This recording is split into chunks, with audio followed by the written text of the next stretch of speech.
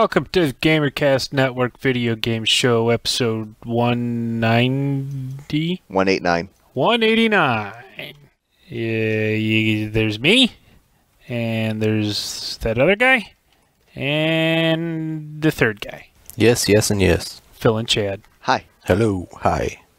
Howdy. This week on the GamerCast Network, Podtacular is doing a double take this week. First, about the IGN interview with the multiplayer design leads at Bungie. Then, turn in live Thursday as they send off Halo 2 with a bang. Blade from the Bad Dudes joins episode 97 of the Post-Game Report for discussion about the Gears of War 3 announcement. Discover the community that brings you all these great podcasts and more at GamerCastNetwork.com. Okay, so this week, Phil, 2 weeks ago you were at PAX East in Boston. Yes, PAX East, Boston. It kind of turned out to be pretty much the Xbox 360 show, in my opinion. Nintendo had a pretty poor showing, and Sony was nowhere to be seen on the PAX showroom floor at all. Unbeknownst to many people, they had some special meet and greet on Thursday night, which was basically a non-PAX event where they were showing off the Move system, which is the motion sensing, kind of like the Wiimotes and whatnot. So I guess they got like a small conference room at a hotel and slam-packed about 300 people in to display it, and I guess it was like a 2-hour thing, and they packed up and left Boston. So yeah, they weren't in the convention center at all. It was kind of disappointing. They were scared. But yeah, I mean, Nintendo had some things, a lot of DS games, some Pokemon stuff, some Wii games that really didn't catch anybody's eye from what I was gathering from people that I spoke with. A lot of it was hardware. They even had some colleges on site recruiting for animation and programming. A lot of tabletop games. They actually even had a live tutorial on how to play D&D. So basically they had a floor mat that was probably like 8 by 8 feet, and they had people, you know, standing in the hexes or squares and whatnot, and they were basically teaching people how to play D&D. So it was like a real live board action version of D&D where you had just standing around, moving around, and right, exactly. So they had like a monster, so they had like a cutout of a 4-foot tall gargoyle. So that was like the thing that you had to fight, and the DM would kind of walk you through and show you which ways you can walk and what spells and stuff you can cast. So it was kind of interesting. There was a lot of stuff from Wizards of the Coast for Magic the Gathering, the card game, and the new Magic the Gathering, the Planeswalker game that they're redoing. They had a pretty good sized booth for that. As far as everything else, it seemed like most everything else was made for or geared towards the Xbox 360, whether it was arcade games or independent titles. Some of the games that really stood out, in my opinion, were the full release titles were Prince of Persia. That really stood out. They actually had kind of a pretty big stage where Ubisoft had the Frag Dolls doing demos of the game and whatnot. So they had a big giant screen to do the demo on, and some of the moves looked really, really cool, and the special effects were really, they had that wow effect to them. Like there was I guess the key to the Prince of Persia is there's the 4 elements. So you got earth, wind, fire, and water. So basically you've got those elemental attacks. So if you use air, there's like this big giant tornado vortex that just kind of consumes the room, and everything kind of swirls around, and just the special effects were like really, really eye-popping. Microsoft also had a big Crackdown 2 setup where they had 16 TVs where there were 8 systems were set up for Team Deathmatch, and they had 8 systems set up for something they call Rocket Tag. That sounds dirty. Yeah. Rocket Tag? Yeah, so basically everybody's got rocket launcher, and one person basically grabs the orb and kind of runs as long as they can, kind of like a King of the Hill type of deal. As long as you have the orb, you're gaining points, but then you're trying to frag the person that's got the orb. And Yeah, that's not new. No, I'm just saying. I mean that they've had that in death matches before. They had that in Unreal Tournament. And that's exactly what I felt. It felt a lot like Halo and Unreal Tournament. A lot of vertical movement, bounding over buildings and whatnot. Now, Phil, you played the original Crackdown, right? Not too much, no. I played it a lot. But you played a lot, but you weren't there at PAX, Ivan. So I was going to ask Phil if he could compare it to the original Crackdown, but he really can't. No, I can't compare it, but a lot of people were saying that they really liked it. Rockstar's got a new one coming out called Red Dead Revolver. The sequel to that one, it's called Red Dead Redemption. It's a Western game, first-person shooter. We got to play it a little bit, Twig and I, and we both seemed to really like it. Just a completely different setting for a first-person shooter. So just to break up the monotony of the post-apocalyptic and the modern warfare and army type games with the shooters. So it's kind of refreshing to see a different scenario. Okay, let's get to the important game. Let's get to Puzzle Quest 2. Yes, Puzzle Quest 2. That one is going to be for Xbox and for the DS.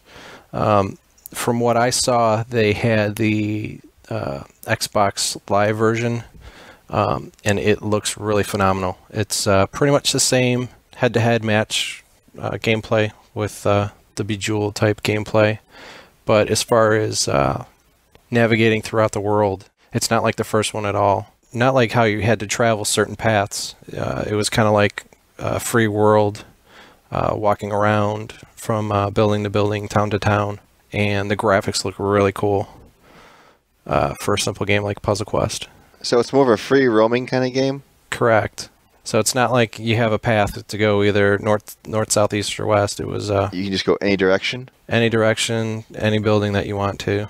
And did it look like you got into like random battles in the field, or was it like could you see enemies? Or from what I saw the demo, it looked more like when you entered the buildings is more of when you were encountering people for the battles. But that's not to say if you walked into somebody in the open world that it couldn't happen. And the actual core game itself just still looks the same. Nothing really changed. Still gems and skulls and. It still looks the same. They tweaked it a little bit, made it look a little prettier, but it's pretty much Puzzle Quest. And did you play it or did you just watch it? I just got to watch it. They only had 2 machines going with that, but yeah, it looks really good. Speaking of watching and playing, how much of a chance did you get to play things? Because when we went to PAX 2 years ago, the lines were enormous. You had to wait hours. Yeah, that kind of something that should be spoken about. The entire weekend was sold out, quote unquote sold out. So the layout was on 3 different floors in the convention center, and the middle floor, the second floor had the main showroom and the main theater, and there were certain displays that had long waits. The Red Dead Redemption had a long wait, but they were kind of moving everybody along pretty quick. Let's see, who else? 2K Games had Mafia 2 and BioShock 2 on display, and that was kind of a long wait. But most other games didn't really take too long to wait for, like Crackdown 2. That was a pretty short wait, considering they had so many consoles going at the same time. The other thing that I noticed was people were getting more involved and taking time to go sit at the panels, which pretty much freed up the show floor quite a bit too. With that said, the showroom floor was a lot smaller than what we're used to seeing at the Seattle Convention Center. The showroom floor was maybe, I'd say overall, a third of the size of the Seattle showroom floor. But since they had so many different things going on, like the panels and the classic arcades on the 3rd floor, I mean, they had stuff to do all over the place. Thing that was kind of disappointing was the enforcers kind of didn't really know the layout of the entire building. So even though they had the maps and stuff shown or on display throughout the building, it was still kind of confusing how to get to some of the places. But I wanted to mention a few other Xbox Live titles that looked really, really good. One is called Shank. It's a platform shooter, mash 'em up type of game. You got this guy, he runs around He's got dual revolvers, like a machete, and he's also got a chainsaw. So that's kind of a fun masher. Another one is called Limbo. It's pretty simple, actually. It's basically a puzzle game, and its graphics is basically, it's like silhouette type graphics, where everything's a silhouette, and you got kind of like a moon in the background. But it's a puzzle game. It looks like it could be a good waste of many, many hours. And then there was the sequel to The Dishwasher, Dishwasher 2 Ninja Smile, I believe is what it's called. That one looks really, really good. Kind of like an anime hand sketched type of animation. We even got to talk to James Silva a little bit. What's really cool about that was, he was listening to a lot of people, how they were saying how difficult the game was, and he kind of took that into consideration and tried to scale it back quite a bit. Just from kind of chatting with him a little bit, he seemed a little disappointed that his demo for PAX was a little more difficult than he wanted it to be. So it's kind of neat to actually hear the developers listening to people and kind of trying to make everything more appealing to their audience. But besides that, like I said, the other thing they're trying to push was a lot of hardware, 3D glasses and gaming glasses and stuff like that, which was... How big was the 3D stuff there? Because they're starting to push the new LCD TVs with 3D and all 3D movies and everything. So was there a big push for having games in 3D? NVIDIA and AntiCAD, a lot of 3D glasses type of hardware, where NVIDIA, I guess, was really, really pushing their 3D glasses. From what I heard when people were walking by, they kept asking and really pushing, hey, did you come check these out? Did you try playing games with 3D glasses and stuff like that? So that's in kind of a turnoff. It just seems like everyone's jumping on this 3D bandwagon right now. Okay, and did you meet anyone from the forums or anyone from around? Who was there, basically? We got to run into a bunch of people, actually. There was Twig from the forums and his wife, Krista. We spent a lot of time with them throughout the weekend. Chris Palladino and Heather Palladino, of course. We also ran into Zeus Hates You from the forums and his girlfriend, Kim. Luckily, we're able to run into Ruler of Eden and his dad. I think his dad is JR8 Rules. His name's Joe. So we got to actually run into them at the end of Saturday for a little bit. And there were a few other people that had stopped and talked to Chris because they recognized Chris and whatnot, and the GamerCast shirts and stuff that we were wearing. Yeah, it was a good time. It's always nice to meet people from the forums and spend time with them. That was probably the best part of the whole experience. Showroom floor, like I said, was a little bit small. Panels were really good, and people were getting involved with the panels, which were really good to see. But from what I heard, there were rumors going on that they're already looking to move to the other convention center in Boston. So next year it could be possibly at a new location, and hopefully Sony will have something to show. That was the biggest disappointment. Okay, then we can move on. Ivan, you brought up the topic this week of last week. They announced iPhone OS 4.0. Indeed. Which is going to feature many new gaming functionality. Would you like to expound on that? I don't know a whole lot about it other than they are planning on developing a kind of Xbox Live service for the iPhone. So you'll be able to join friends and playing games and have achievements and whatever their equivalent of a gamer score is, kind of thing. Back in the day, which was a Wednesday, by the way, there was a company, I forget their name. They developed a game called Aurora Faint, which was a kind of match 3. It was a lot like Puzzle Quest without the role-playing parts. By role-playing parts, I mean like the walk around, talk to people, do quests kind of thing. You still had power-ups, and you matched 3 to do damage to your opponent, that kind of stuff. And it was really, really super buggy and had lots of problems. And the developers seemed kind of apathetic towards fixing a lot of the issues. And at one point I had read somebody who I kind of dismissed as just kind of complaining that the company was really developing a kind of like a Xbox Live Arcade thing called OpenFaint, and that their Aurora Faint thing was just kind of a way to get their name out there, to get a game going, and to get these other companies involved. And if you're into the iPhone gaming scene, you'll know that they actually did a decent job of it. Aurora Faint is still kind of mediocre, but the OpenFaint thing is pretty cool. You can have a friends list, you can earn achievements in games, and anytime you go to the App Store, you know, probably 40% or more of the games you find on there have this OpenFaint thing attached to it. So they're going to have some competition now, apparently. But if Apple makes the matchmaking service, Apple is endorsing it, Apple is doing everything for it, won't they just win out? Well, that's what I mean, yeah. I mean, who would use the third-party one if there's a first-party one that's supported and probably be awesome compared to what they can do? Right. And Apple's certainly going to have a lot more dollars to throw at something like this than any third-party developer is. Yeah, and the third-party guys can't even change the OS, whereas Apple can say, we can change the OS to put a feature in. Right. I mean, it's kind of like...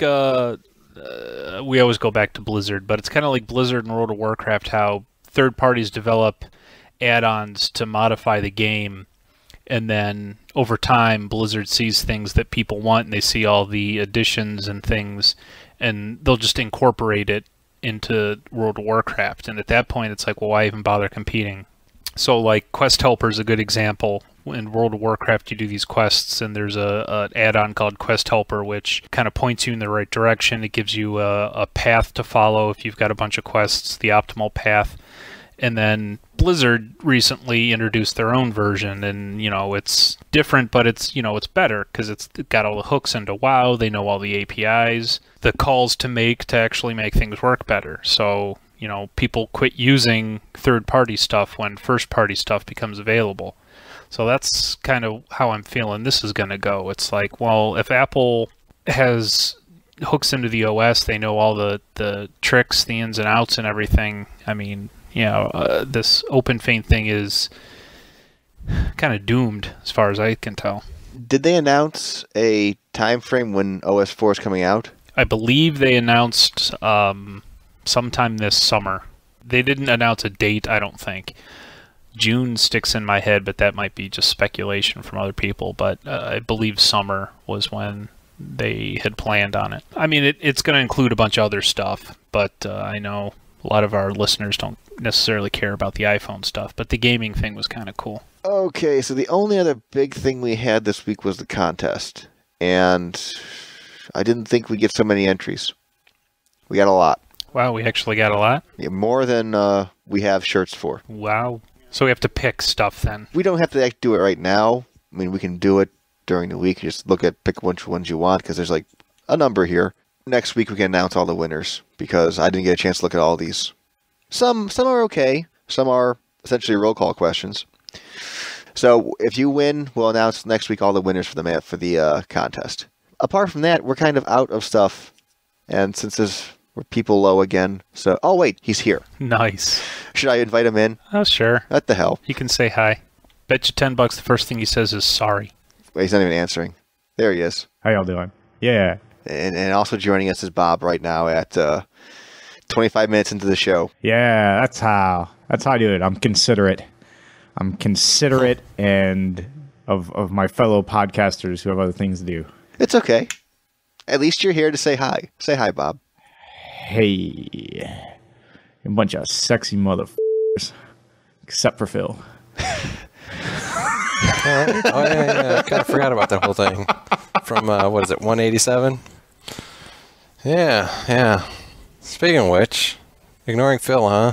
Yeah, that's pretty cool. It is. That's what all the cool kids are doing. Okay, Bob, would you like to impart us any wisdom here at the end of the show? End?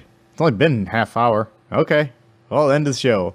I'd like to thank God and Jesus Christ for making this possible. The championship wouldn't have been mine without... I'm sorry, different speech. Nice. Well played. You didn't miss much, Bob, don't worry. You missed Phil's PAX coverage and you missed iPhone stuff, so you actually did miss a lot, but... you know. Things that I wasn't involved in or don't own, so that's fine. Therefore, things that I do not care about. Yes. How's the movie doing, Bob?